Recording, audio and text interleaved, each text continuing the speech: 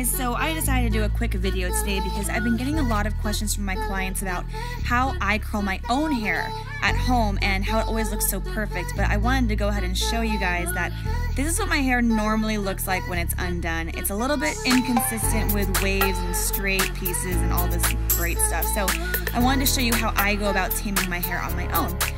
Usually what works for me is I go ahead and section it into a couple different sections. Usually 3 is what I start out with. The crown section, which was that super messy, fluffy part, the middle section here, and the very bottom near the nape of my neck. What's easiest for me is to divide it into 2 sections like what I'm doing right now. And also, as you can kind of see, I do have some frizzier sections and some straighter sections. So sometimes what I'll do is after dividing it into a couple different pieces, I'll wrap some around the iron like this, keeping the iron pointing down and starting at the top and winding around all the way to the bottom.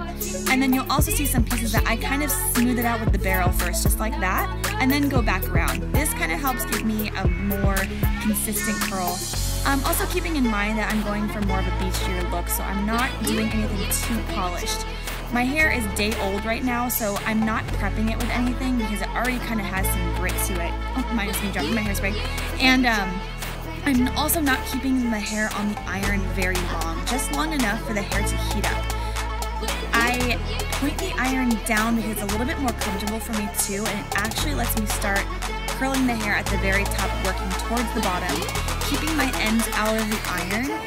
That also helps me get the beachier look versus the ringlet look. So once you get the grip of holding the iron, holding your hair taut, you'll notice that the hair can heat consistently. The biggest problem that I feel like people have is they're not actually holding the hair on the iron tight enough, and that's what's kind of keeping them from actually getting a good curl in their hair. Once I get to this top middle section here, I divide it out into the sides of my head, and then I'll divide that in half, that way I'm not working with so much hair. The best thing to do is not grab a section any bigger than the width of your iron, so I aim to get about 1-inch sections of my hair. That way everything's consistent and not too big. So again, keeping everything nice and taut with the iron pointed down, that's the most comfortable way to get this curl, letting it fall out and kind of cool. You can kind of see that I got just a little bit of a wave, nothing too tight, no ringlets, just a little beach wave. So after you're done working section by section, you can kind of go in with a working hairspray. And when I say working hairspray, I mean something that's flexible. And you'll notice that on the cans of hairspray, when you actually buy them, they do have levels of hold. The one I'm working with is a medium hold from Redken, and it actually says flexible hold on the hairspray.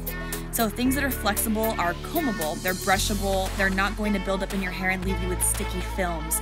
A lot of finishing hairsprays have that really strong hold, and those are not great for curling hair. Those are great for setting styles, but that's not something that you should be using right now.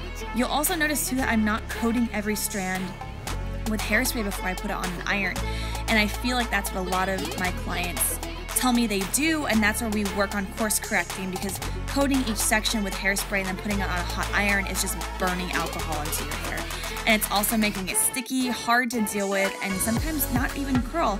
So light product when you're curling, unless you're perfectly clean as far as your hair goes, if you just washed it, the best thing to do is to use a texturizing spray just to give your hair some grit, or maybe even a dry shampoo just to give it some kind of product. But I would not go in with the hairspray first. I would just use it afterwards. So you can see on this side, I changed the direction of how I'm holding the iron and how my arm is pointing down too. Now I'm kind of in front of my face and my right arm over and holding it with my left hand. This is what's most comfortable for me, and you'll find what's most comfortable for you, but this is kind of what works and what's kind of quick enough for me. Also, don't get discouraged that I'm doing this super fast. This video is sped up just a little bit. Once I get to the back, I'll divide that section in half and kind of do what I did once more and divide that section in half again. Like I said, just giving yourself little bits to work with at a time keeps it from being overwhelming, especially if you have a lot to work with like I do.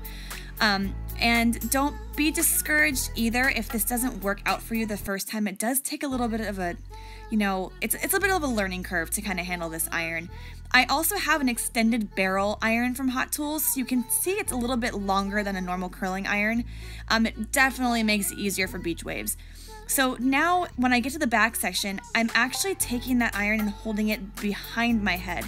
That way I'm not risking burning my arms as much, and it also gives me a great a great way to kind of get closer to the back of my head and get that curl from the very top of the hair to the very end.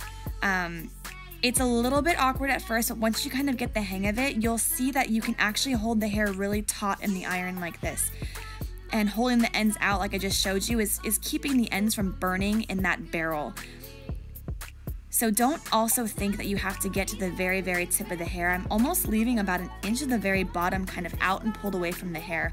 So I'm pulling the iron one way and I'm pulling the tip of the hair that I'm holding the other way, and that kind of holds it taut. And sometimes when you don't hold it taut is when you wind up taking the iron away and you're like, what the hell, like my hair isn't curled. But what really happened is you did get it around, but you're not holding it on the iron long enough and you're not holding it on consistently enough. So this is where it gets a little bit tricky in the back too on the other side for me, because I do change directions as well. You'll see in a second that I'm going to be holding it another way, but this is just what's more comfortable for me on this side. So I switch it up a little bit and I hold it on the same side as my arm. This is just what's easiest for me. Like I said, there's plenty of ways to do it. There's no right or wrong. Just what kind of is easiest for you was going to keep your fingers away from the iron.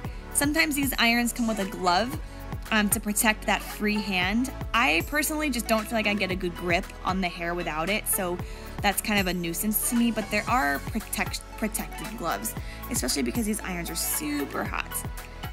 The hairsprays that I'm working with are Redken. I'm using their Versatile Working hairspray like I said earlier, and I'm also going to be showing a product called Wax Blast.